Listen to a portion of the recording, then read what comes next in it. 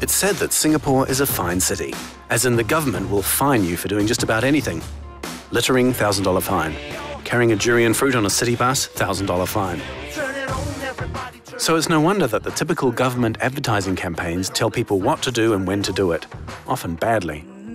So when the Singapore Land Transport Authority approached us to educate the public about its new underground expressway, we considered it a challenge.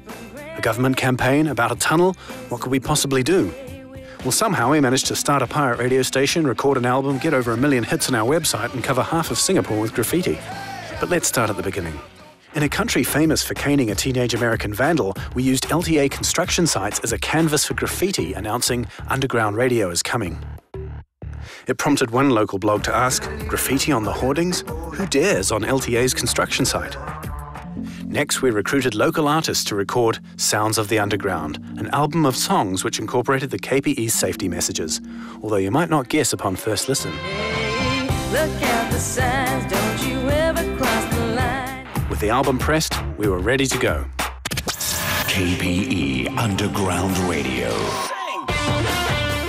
Every morning for a week, every radio station in Singapore was hijacked by Underground Radio, a virtual pirate radio station.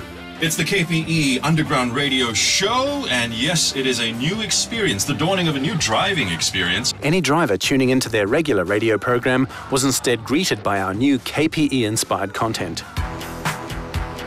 DJs talked about the KPE Underground Expressway while spinning tracks off the album.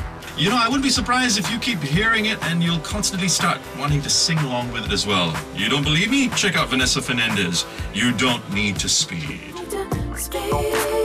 Listeners were encouraged to call in with questions, and DJs gave away prizes to reward their curiosity.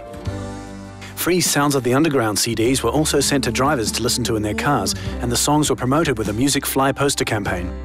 MP3s from Sounds of the Underground could also be downloaded off a technically advanced website designed to educate the public on the engineering marvel that is the KPE.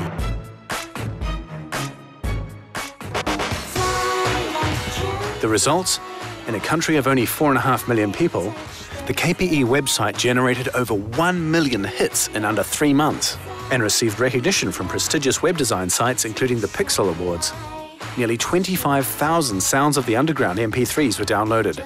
We achieved 44% cut-through in our target market, equivalent to over 861,000 listeners who were exposed to over 22 hours of branded content.